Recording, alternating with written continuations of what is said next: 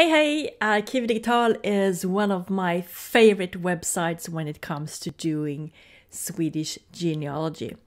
And today I will show you some simple searches in Swedish population covering 1840 to 1947, but also in the Swedish census from 1940 to 1985. So let's get started.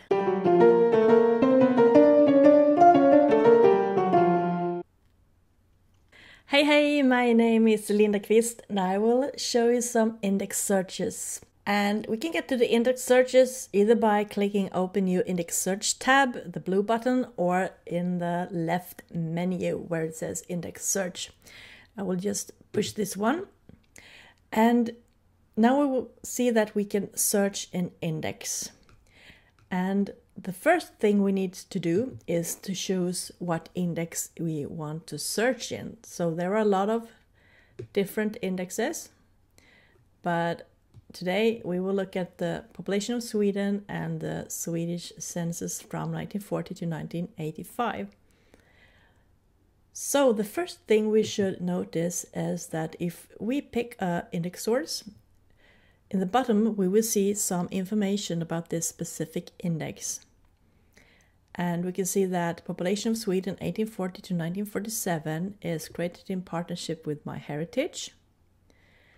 And then if we look at Census of Sweden 1940, we can see that it is based on the census made at the end of the year 1940. The person I'm going to use as example in this one is my great-grandfather. His name was Nils Anton Berlin. He was born in 1888, and since his name is not that common, I'm not going to type in his whole birth date, just going to go for the year. And I'm going to do the search in 1940 census. I press search and we get one search result, and it says Nils Anton Berlin, born December 6 in 1888 in Kristianstad, and that he lives 1940 in Bubbarp. So I'll just press this one and we'll get the transcribed information. And here we see his first name, his last name, his birth date, his birth parish, and the birth county. We can see that he was a married man, and we can see that he now, 1940, lives in Bubbarp. We can also see there are two links. It's one link to the record, and there's also a link for his birth record. We can see the people that are living in the same household as well. So to look at the original record, we click Source, Statistics Centralbyrån. Here they are. And if we zoom in a little bit, we can see they are at the top of the page. And we can see, first line, we have Nils Anton Berlin. Second line is his wife, Hannah. And we can see that her maiden name is Persson. It says F. Persson, means born Persson. We can see there are one son and two daughters, and also another person living in the household as well. We can see their birth dates. We can see where they were born. We can see if they are married. And then if we scroll to the right, we can see occupation. We can see if they own their own business or if they are an employee at a company. And then to the far right are some numbers that are used for statistics. But here we have the family.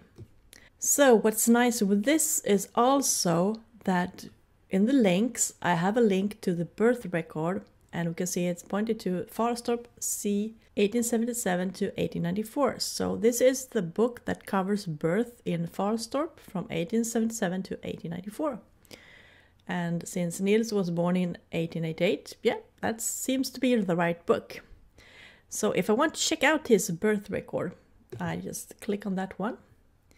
And there it says there's a newer version of this volume, and I want to open the newest one, of course. So here is the book, and this one is not indexed. There are books birth books that have been indexed, but this particular one is not. So what I need to do is, side by side, go to the specific date, and I use the arrows to move one page at a time. I also could move one page up here or 5 pages at a time. I know that this book covers 1877 to 1894, so 1888 should be perhaps somewhere in the middle. and I could just use this one and perhaps go to page 100. And yeah, here we have 1888 and we are in February. So we just take one side at a time. July, September, October, November. You see that a lot of these births are in chronological order, but they really don't have to be. So almost in the bottom we find him. We have December 6, and we have Nils Anton, and you can see there is a number 2 below his name. And in this case it means that he's the second child. That is not always you will find this information. We can see Hilma, the child below. She's the 7th child, and of course this could be great clues if you don't know how many children there are in the family. And you can see that the child above Nils Anton Johan Edward, it says Ewekta, which means that he was born out of wedlock. And you can also see there is no father documented for him. But if you go back to Nils Anton, you can see that first we have Hussar, that's the occupation of the father in this case. And it's Jöns Berlin and his wife Else Månsdotter. And then you got another number, 2 and 3¼ year. And this means, in this particular case, how long they had been married. So they had been married for almost 3 years, and this is their second child. And then you have a place and a page number. You don't always get this, but when you get it, it's very nice, because then you know that on page 335 in 1888, you will find this family in the household examine rolls. And if we go more to the right, usually they type in the mother's age, but in this case, we get the father's age as well. He's 38 and she's 27. And then we have the witnesses that were present at the christening. And this is another tip for you. Write those witnesses down, because at some point you might be looking for a missing sibling, something like that, and it will turn out that that missing sibling or aunt or uncle might have been a witness. And here I know it happens to be that the first one, Hanna Månsdotter, is actually the sister of the mother, Elsa. So they are siblings. So it's often close relatives or close friends that are witnesses. So as you can see to the left, there are shortcuts to the different records where we have been. So we can go back to this one where we started out. Here's another tip for you, because we always want to be able to come back to that specific record, right? You want to be able to look at the birth record or the census record. And if you go up in the menu, you have copy. And if you press it, you will get this little menu. And the one I always use myself is copy source identifier. Now I have copied it, and I will show you how it looks like. So I paste it here, and this is one I always use. It's the longest one. It contains the most information. If I choose the second one and just choose copy pure source identifier, this is what that looks like. So if I want to be able to come back to this page again, I could just type in this AID, for example, because if you look in the top left corner, you will see the same number. But what is also nice is that I could copy the whole line. Just copy that and paste it in here, and I will come to the same page. So I don't need to just copy out the AID number. I could copy in the whole line, and the program will find the page. So that's great. It's a little bit faster. So don't forget to copy your sources and put them in your program. So on the birth record, I found Nils Anton's parents. It was Jöns Berlin and Else Månsdotter. And I know in one book exactly on what page to find them. In 1888, they were supposed to be on page 300 something. But I could also use population of Sweden 1840 to 1947, in this case, to search for Nils. And if I do that, I will get 5 records that match my search. And if I look at the oldest one, this one I found it covers 1888 to 1895. It sounds that he should be living with his parents at this point of time. So I press that one, and I can actually see that this is page 335, and that was the page it was referring to from the birth record. So this must be where he was living at his birth. And I can see the people that are living at the same household. And of course, if I click the source, I will come directly to the record. And if I zoom in a little bit, I will find the family at line number 6. There we have Jöns Berlin, and we got the wife, but she's crossed out. And then we got a daughter, a son, and a son. So the reason for a crossed out person is that they moved or they died. So if I look here and I go to the right, because there are some things here that are interesting. To the far right, I can see the column. It says död, which means dead. And I can see that she died on March 16 in 1893. So that was the youngest child. He was born on February 28th in 1893. So she died shortly after giving birth to the youngest son. So one thing I noticed here is that when I look at this, I can see this is the father, so I can see where he was born and when he was born and where he was born and when he was married. It's all transcribed from the record to the right. But I can see that here we have an example of where they haven't typed in the Swedish letter. We have Jöns Berlin, but his name is actually Jöns. So we can correct things here, so it will be easier for other people to find it. So I will type in and do the correction, and says it's an and I will send it in. And then the customer service will look at it, and if they think the correction is correct or the correction is right, then they will make sure that the correction is made. That's really great. If you see something that needs to be corrected, do it. It's really simple to do, and it will help all of us. So here we had the family when he was born, and we can see that the mother died really early. And we can go back and look at the other ones as well. Here we got him 1910 to 1940, and here is living with his wife, and then we got another one, and here is only his wife, and this is another early one, and he's living with his dad and his sibling, and this one is the last one where he's living with his dad as well. Even if there are 3 records from 1910 to 1940, that just means that he's been probably living at least 3 different places during this time period. He has moved from to a different location, so that's why he's found multiple times in that time frame.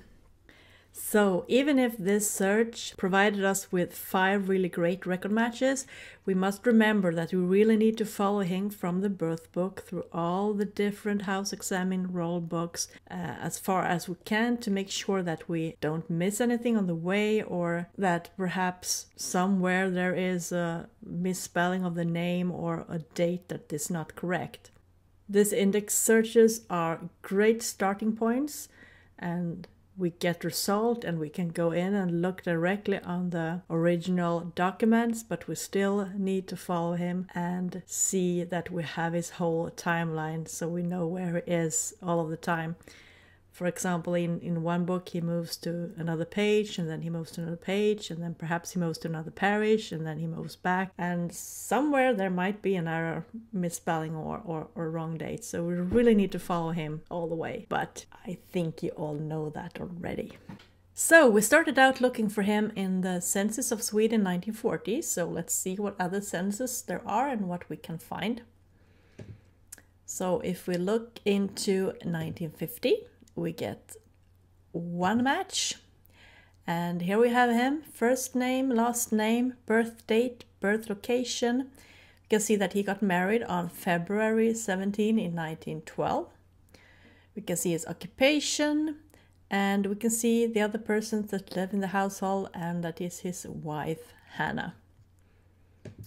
And then we can go on to 1960, and here we can see that he became a widower in 1958, so that is probably when Hannah died, but as you know, we really need to check up, so that is her actual death date. Then we got 1975, and the last one is 1995, and here we doesn't find anything, and perhaps he's dead, because he would be very close to 100 years. But of course you need to check that up as well. But I know that he died in 1976. So before we end, I just want to show you a couple of other tips. If we go back to 1940, where we had him, we could see that he was born in Farstorp. And as you've seen from all the other results, they have mostly been in Farstorp as well. So Farstorp is the parish, and if we go to archive search, we can search for Farstorp, and if we click on that one, we will find all the volumes that has something to do with Farstorp. We got the household records, we got the moving in and moving out, congregation records, birth and christening records, marriage records, so perhaps we could check out 1912 to see his marriage records, because that was when he got married. Got the death and burial records. We got some general muster rolls, estate inventories, and all of these different volumes. So one good thing to do here is look at archive info, and this is great because if there is a parish that's been merged or split up, you will find the information here usually. And also if there perhaps there's been a fire, so part of the volumes or documents are destroyed, you will also find the information here. If you're looking for something and you can't understand why can't I find this record, and then you go here and look and you'll see, okay, there was a fire, this record doesn't exist anymore. Another good thing here is where you see show on map. I can click on that one and I will find Farstorp here.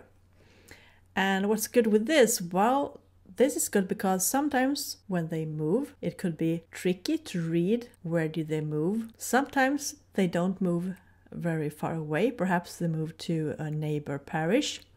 And if you see what the names are, perhaps it will make it easier for you to read. Or it could be a child might be born in a parish nearby and it still will say the other parish, but then it could be a good idea to check out the neighbor parish to see if you find the birth record, if you can't find it where it really is supposed to be. So this map is great, where you can see all the neighbors, and also the archive info where you can see the information about the volumes in this parish or whatever volume you are looking at.